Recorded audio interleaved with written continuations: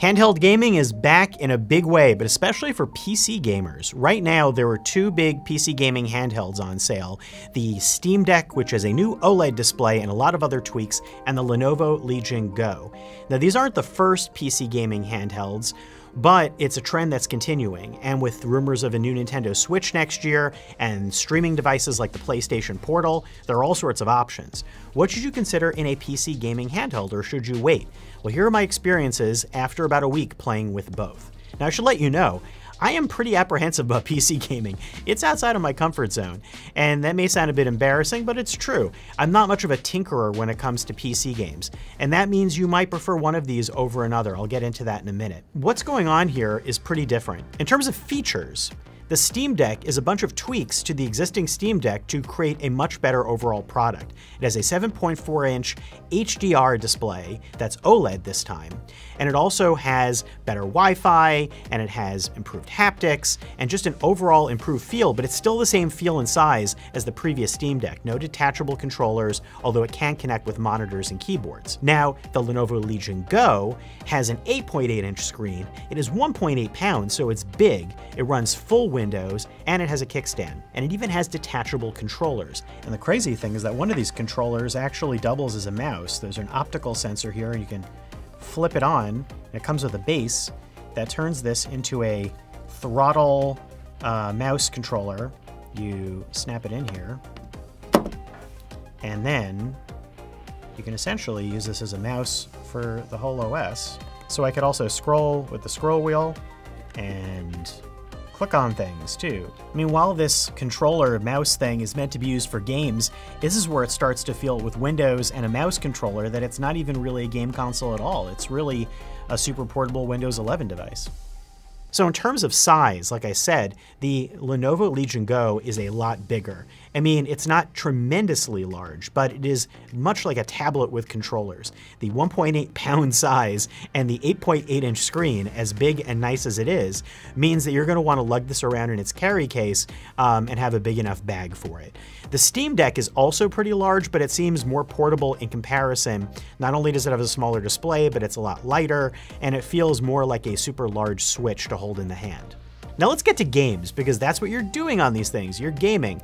With the Steam Deck, the proposition is everything running through Steam. This is really a game console for Steam, and Valve has optimized this wonderfully to run a ton of games, specifically using its AMD Zen 2 processor and its Linux operating system, and doing it in a way that runs well and performs well for those games that say, that it can run on Steam Deck. That means that there are some games that don't, and there are some games like Madden Football that need anti-cheat verification that doesn't run on the Steam Deck, which is frustrating.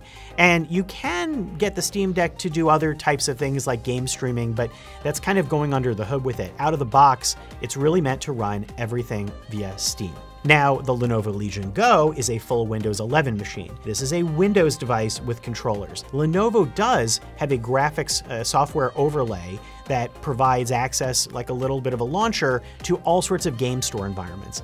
That means you can run Steam on this, you can run Microsoft Game Pass, you can run Epic Games Store, you could run anything. It's a Windows machine. That gives a tremendous amount of flexibility. However, the games that work for it are hit and miss. So far, I've launched some games that have run really slowly, some games that have crashed, some games that said I needed new drivers, some games that seem to work perfectly well. Now, that may require some sort of tinkering with graphic settings, with drivers, with other things. Again, getting under the hood with this device. Out of the box, you're going to have to discover what games work best on this, like I have. Now, that goes down to the OS. The OS on the Lenovo Legion Go, it's Windows 11. So there's a lot of flexibility there and a lot of frustration. I mean, there are pop-up windows. There are things telling you about security checks. There are different types of messages from different programs at the same time, which you don't always want when you're gaming, and stuff like that. And the display, while it's big, is still small compared to a Windows laptop. So sometimes you have to hunt around and tap for things, which can get annoying. Now, the Steam Deck, its OS is a custom design built on Linux, so it has a very nice console-like feel. It's very comforting, yet surprisingly, it has a lot of under-the-hood features, a lot of ways to tweak, a lot of different settings, a lot of things to satisfy somebody who wants to make their system a little more their own. But to be clear, it really does feel like a gaming console environment. You can't easily run out of the box all sorts of other software, although you can, and you can look up all sorts of ways to do that.